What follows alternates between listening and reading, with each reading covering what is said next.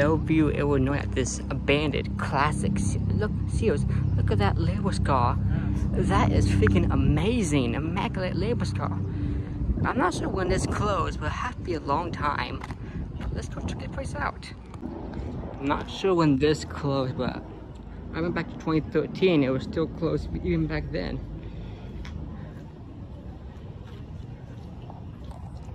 But on the wall, wow, on the wall I can see Kenmore, Fresno. It's a tiny Sears.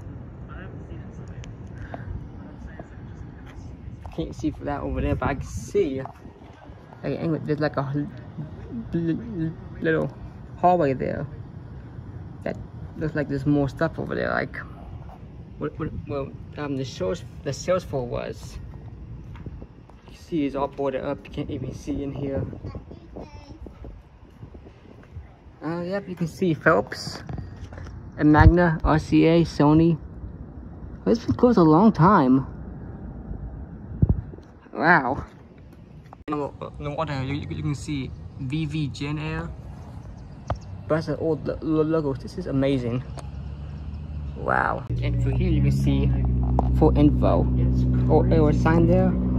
See a sign there too. Last day, Saturday, 2005, 8 a.m. to 12 p.m. 8 to 11 p.m. Can't make that out. So this has been closed for over 10 years. Zoom out there for a second. It's been closed since 2005. Wow.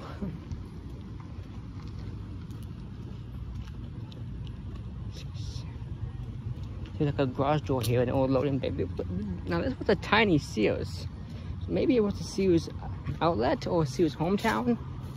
I do not know. So I'm not from here.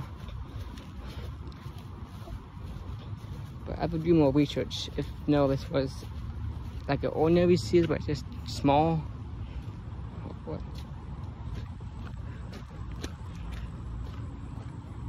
Now, I wonder what the heck this is. Oh, another garage door area. I would love to go inside of here, but I don't think it's meant to be. Especially in this area, it's not the best area. The house back here, already sketched out.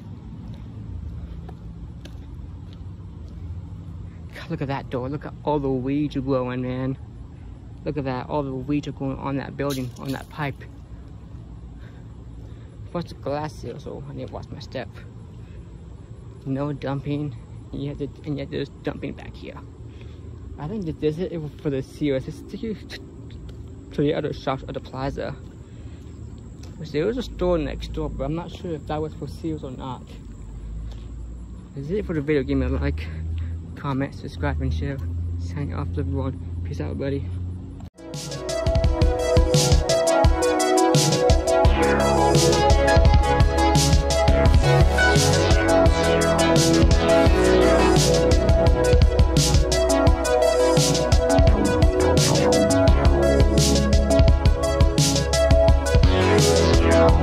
Yeah.